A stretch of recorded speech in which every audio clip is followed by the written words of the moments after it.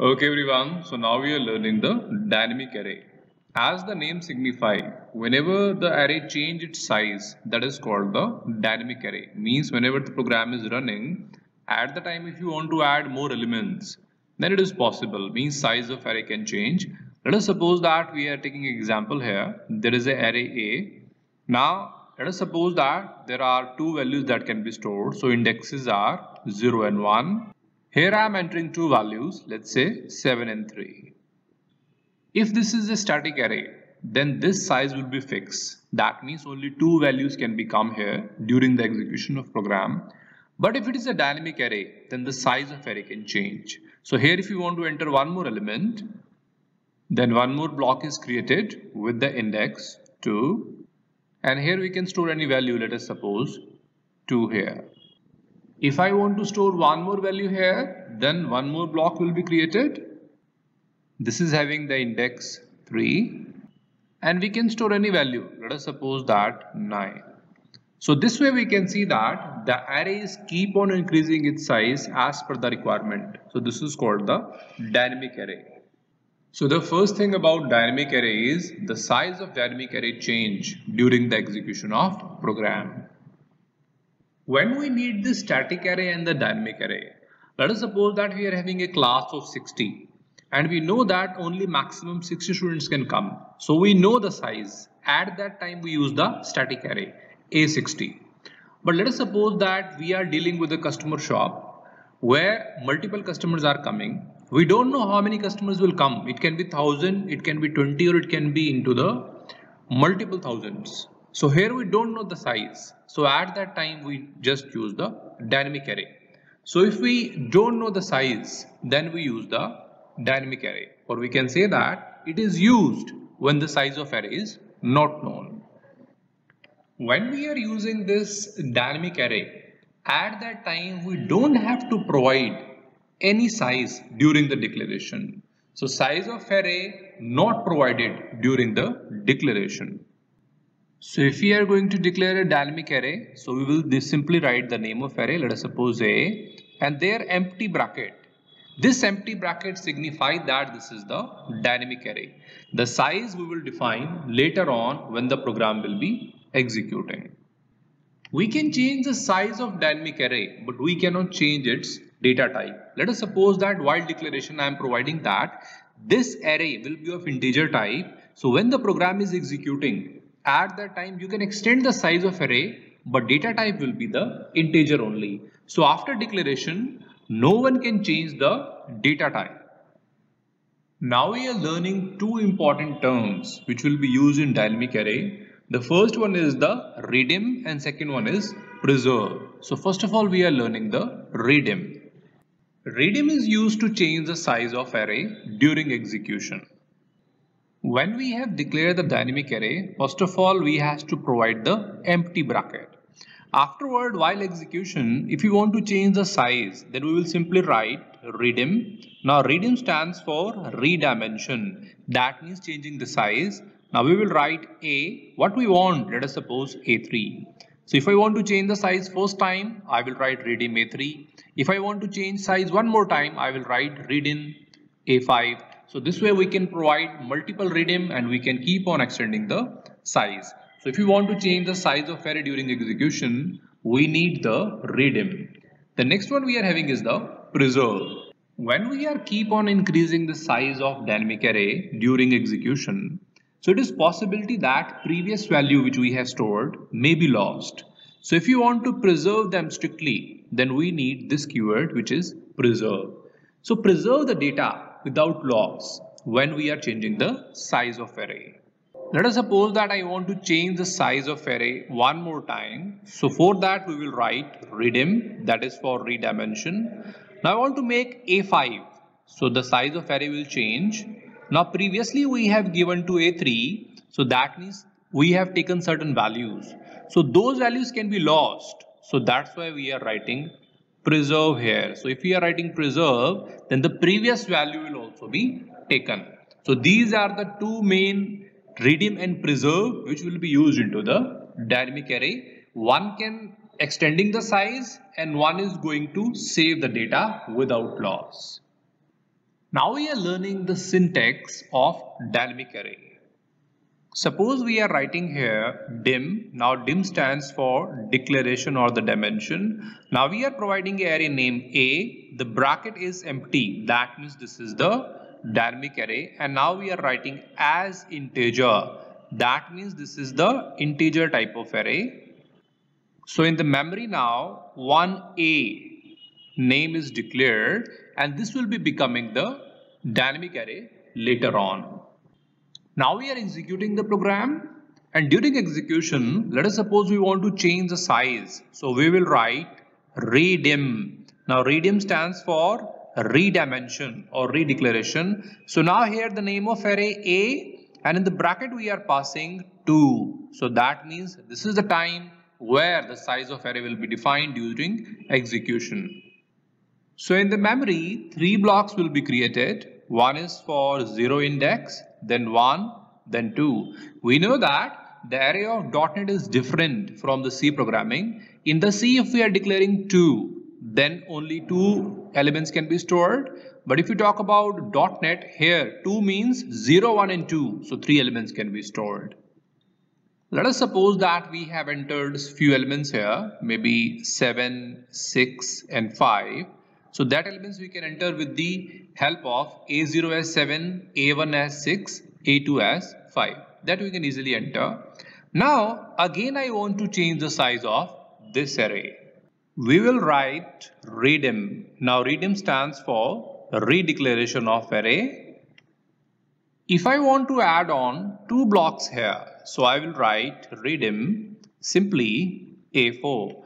Earlier it was 2, now it is 4. So 2 more blocks will be added. One is 3 and second one is 4. So here we can see that 0 and 2 was earlier there. 3 and 4 indexes are added. As we are adding 2 more blocks here, which is 3 and 4, there is a chances that the value of 0, 1 and 2, these blocks may lost. Now to preserve these values, if you want that these values also remain there when we are keep on extending the size of array, then we use the keyword preserve. So in between we will write a keyword that is preserve. The earlier values which we have stored, which was 7, 6 and 5, now these are preserved. So whenever we are keep on extending the size of array, we will use redim. And if you want to preserve the previous value, we will be keep on using the preserve keyword. Now here we can add on more values if we want, let's say 2 and 7. So this is how we can keep on increasing the size of dynamic array. So this was the example of dynamic array, which is 1D, that is one dimension array. Now we are taking the example of 2 dimension array. Means if we are taking a dynamic array in 2 dimensions, then how it will work. So first of all, we have to declare the dynamic array. We will write dim here. Dim stand for dimension or the declaration. Then after all, let's suppose that we are having array B. So the size of array we are providing nothing. Because we know that this is a dynamic array, so inside we are passing nothing. Now if this is the 2D array, we will provide comma. So here 1 and 2 values can be taken. So B, now bracket start space comma space, so that means it's a 2D array. Now as integer. Now meaning is that this is the array of integer type. So this is 2D array we have taken. So in the memory we are having the B. Now this B size is not yet defined. While we are executing the program, we can redefine the size. It is same. We will use the keyword that is redim. Redim stands for redeclare the size. Now the name of array is B. Now first value means X. What do you want? That is 2. And Y what do you want? That is 1. So 2, 1 that we have taken. So in the memory 2D array is declared. We know that the first one is the row and second one is the column. Now how many rows are there? Here 2 are mentioning, that means 0, 1 and 2. So 3 rows will be created. And how many columns are there? 1. That means 0 and 1. So 2 columns are there. Now we can add on some values here. Let us suppose that 7, 6, 2, 1, 3, 9. So these values can be created. Now if you want to again resize this array dynamically, then we will use redim. Redim is for redimension. Now we are providing the dimension again. Now the same way, if we want that this array B change the dimension to 3, 2. So here we are increasing the size. So here first one is the row and second one is the column. Now row is increased by 1. Earlier it was 2. So 2 plus 1 is 3. So third index value is taken in the row. Now column 1 and 1, 2. So here one more is added. So this way they are keep on increasing the size of array. Now there is a chance that previous values which we have provided like 7, 6, 2, 1, 3 and 9 may be lost because we are keep on increasing the size of array. So for that we are using the keyword that is preserve. So if we are writing the preserve here, then the previous value will not lost, they will be saved. So now we can add multiple values if you want. Let's say 6, 9, 2, 3, 7, 1. So this way we can keep on adding the size of array on the runtime. So that is the dynamic array which is keep on increasing the size of array. Simply this redim preserve A4 or maybe this A4 we can replace with AI and we can use this coding inside the button. So every time we click on the button, the size of array keep on increasing. So now we are taking one example. With the help of that we will understand that how this dynamic array we can work inside the program. So now we are taking one program. With the help of that we will understand the dynamic array. First of all, we have taken one form here. The name is form 1. Afterward we have taken a label, dragged and dropped the label. This is label 1 and changed the text, that is dynamic array. We have made it bold and make the size to 12. Then afterward we dragged and dropped one button and given the text, that is redim. Now double click on this button, this coding will open. After that we are having this class of form 1. So the form 1 class is created by the .NET. This is public because this form is accessed outside. Now end class, so the class is ending with the end class. Now afterward this dim button, this is the button 1 and this button 1 coding is already there, which is sub. Sub means void button 1 underscore click. So this is the name of function. Private because button is the part of form and sub is ending with the end sub. Now this is the first argument and this is the second argument which is passed, and then it is handling the button 1 dot click. Means whenever we click on the button 1, at that time this coding will run. So first of all, above the button we have declared the array. Now we should know that we have taken one more button here which is button 2 and given the text, that is redim preserve. Now double click on that, the same type of code will be there. Private means part of form, sub is the void, the name is button 2 underscore click. Two arguments are passed.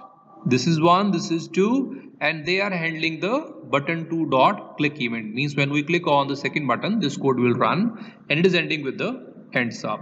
Now this is the function 1 and another one is the function 2. Now above that we are going to declare the array. So whenever we are declaring any array, we should declare above the button. Reason is that because this array can be accessed by first button as well as by the second button. So we are declaring above that, not inside. Now here we are having dim. Dim stands for dimension A. Now A is declared. Afterward there is blank. Blank means nothing. So this is a dynamic array as integer. So A is declared of integer type. Now if we click the button 1, so afterward the code of button 1 will run. Here we are having redim means redimension A2. So here the size of array is declared. We know that A2 means there will be the 3 index values. So 0, then afterward 1 and then 2. So here 3 index values are there starting from 0 and going till 2. So 3 blocks are created. Then afterward we are having A0 equal to 10. So here the 10 is stored. Then afterward A1 is equal to 20. So inside A1 20 is stored. Then A2 is equal to 30. So 30 is stored here. Then afterward we are having message box. So one message box will be displayed, that is A0. The first value is what? That is 10. So 10 is taken. Then concatenating with one space. So you can see that there is small space between 10 and 20. Then concat with A1. The value of A1 is 20. So 20 is taken. Then concat with one more space. So one more space is taken, and concat with A2. Now the value of A2 is 30. So this way one message box is displayed. Now we are clicking on the second button. Now afterward the coding of second button will run. Redim, that means redimension. Preserve means preserving the earlier value, A3. So by A3 we was earlier having A2, so one more block is added here. Now the name is 3. So we know that earlier value was there which was 0, 1 and 2. So these values was already there, 10, 20 and 30. Now preserve means we want to save these values as well. So 10, 20, 30 will be remaining there, and one more block is also added. So preserve means saving the value, redeem means redeclare, means redimension the array. Now afterward A3 is equal to 40. So here in the A3 we are adding the 40 here. Afterward we are using the same thing, message box. So one message box is declared. Here A0, we know that in the A0 10, then concat with one space and concat with A1. So A1 is 20 after one space, then concat with space. So this is one space, then concat with A2. A2 is 30, then concat with the space. So there is a space, then afterward concat with A3, and A3 is 40. So this way one more message box is shown. So this is how we can use the dynamic array into the programming.